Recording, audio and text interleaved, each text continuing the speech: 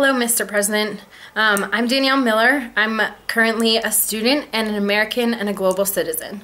And as of today, there have been 92 self-immolations in Tibet. The Tibet people are protesting and trying to raise awareness about the human rights violations that are currently affecting millions of their own people. As the leader of one of the most powerful countries in the world, I urge you to show leadership. These people are crying out for your help, and I urge you and other world leaders to take action and pressure China to change its policies regarding Tibet. Together, if we really try, we can free a country and save an amazing people.